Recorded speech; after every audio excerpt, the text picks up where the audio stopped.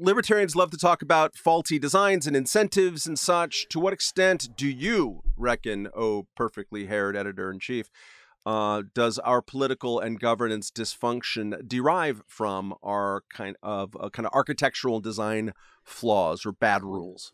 Yeah, I mean, I guess I want to start by being a little warm and fuzzy and saying that our political function, to the extent that it is successful, derives from our design. And so I want to props to the founders for getting most of it right. So let's start there. But the partisan dysfunction that we are seeing now absolutely could be ameliorated. It could be at least it could be less painful for all parties with some tweaks to the process. So yes, I do think the way that our election, the structures of our elections have evolved over time. They are not inevitable. We could be doing a lot of these things differently, and that there are some places where we're doing it differently would produce outcomes that, I mean, the trouble, of course, is that there are many different things you might be looking to maximize. So one might be more democratic outcomes, and one might be more orderly outcomes, and one might be speedier results. And so the kind of part of the issue here is no one even agrees what we're maximizing for, much less how to maximize it.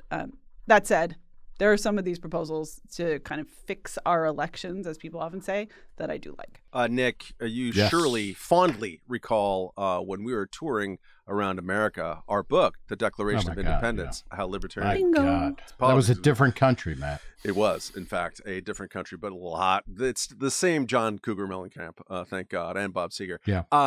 But a lot of people at the question and answer, this was the third most popular question, don't you think that if we did fill in the blank, it would fix everything? What is your sense of that there is that X percentage of our problems are design flaws?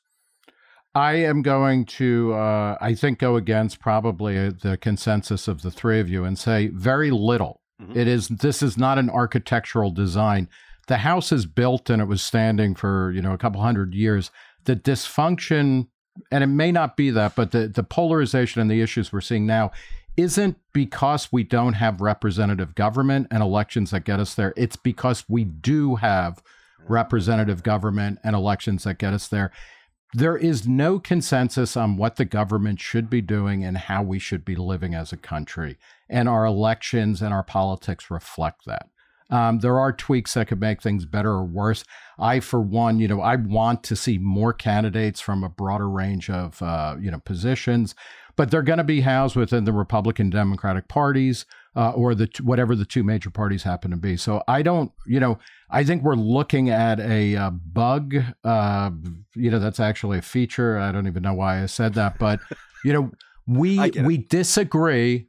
We disagree on, what government should be doing. We have two parties that are as ossified and fossilized as the presidential candidates running them, and the former Speaker of the House, Nancy Pelosi, who is she will be mistaken. If she ever goes to the Louvre, they will put her on a fucking pedestal as a mummy.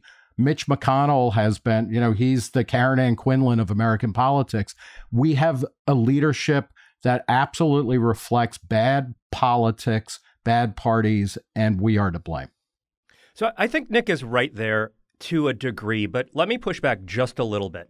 I don't think that we have a design flaw in sort of the fundamentals of our Constitution, but I do think that there was a misapprehension, an incorrect expectation on the part of the founders about how American government would operate at the federal level. And so they designed a system, as we know, with three independent branches. And what they thought was that the competition in government would be between those independent branches. And instead, over the years, in particular, in the last 50 years, we have seen the competition develop so that it is a partisan competition rather than the branches trying to sort of check each other. And that has created some distorted incentives. And then, in addition, in the 1980s, the Supreme Court made a somewhat less, not very well-known ruling that is now actually going to be back at the Supreme Court this year that I think was very consequential in exacerbating that. And that was in a case versus Chevron, and they developed a doctrine known as Chevron deference. And what Chevron deference does is it basically says that when courts are ruling on government agency interpretations of the law, courts have to accept the government agency's interpretation if that interpretation is reasonable. And reasonable is a very, that casts a very wide net, right? There's a lot of things that are sort of like, that seems reasonable enough. That doesn't seem completely bonkers crazy. And so what that does is it incentivizes the administrative branch, the executive branch and the agencies to create all of these, to go far beyond the text of the statutes that govern them, and to do a bunch of stuff and then to present to courts, well, here is a reasonable interpretation, and then the court's hands are tied. And then in addition, because the executive branch has an incentive to do more and to sort of take on more, Congress has less of an incentive to solve those problems and to do the business of democracy and to actually sort of say, here's what we're going to, here is what the law says and here's what we're going to do. What does that have to do with elections? I'm not being obtuse. I mean, the administrative state is an issue, but it's like, in terms of elections, is this the reason why Gavin Newsom is governor of California and Ron DeSantis is governor of Florida, or why Joe Biden ended up becoming the Democratic nominee, et cetera? I'm not really seeing this is not the only issue. This is not, like I said, I think the system was basically designed right. And the thing that it has to do with elections is it places more power in the executive branch. It places more importance on the presidency because the executive branch is, in effect, making law by interpreting law that then the courts cannot, because of Chevron deference, the courts cannot say that's a completely ridiculous interpretation or that's just the wrong one. We're not going to accept that. And so by placing more importance on the executive branch, it disempowers the legislative branch. And so at the margins, that reduces the competition between the branches and means that Congress has less incentive to do legislative work and much more incentive for example, backbenchers to just try to make a name for themselves and sort of act out, right? And just sort of use Congress as a media platform rather than as a place to go and write legislation that is going to be different. And that changes elections. That changes how people think about who they are going to vote for and which votes matter and how they sort of think about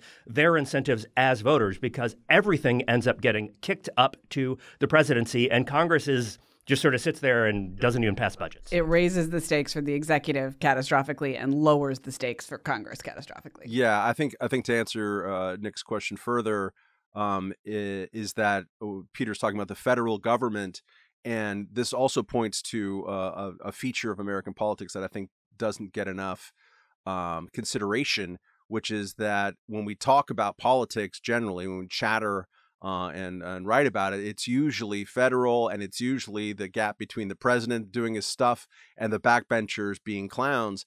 And there's a big difference between that and what happens in the state and local level. And there's a big difference in I think the consequences of what happens when you have a Democratic or Republican governor or legislature on the state level. The gap between policy is much more striking. But because we're so fixated on the president and that, we tend to think about that when we go vote for our state and local, even though the consequences are all kind of different and scrambled. I'm going to It has federalized politics, and people are just voting down the ticket. And also, to Matt's point, it is not an accident that the best, and that's not to say good, but the best governance, the best policy governance in the United States right now is almost entirely coming from governor's offices and state houses. That was a clip from the latest Reason Roundtable. If you want to see more clips, go here. If you want to see the whole episode, go here. Make sure to subscribe at Reason's YouTube channel or wherever you listen to podcasts. Thanks for listening, watching, or both.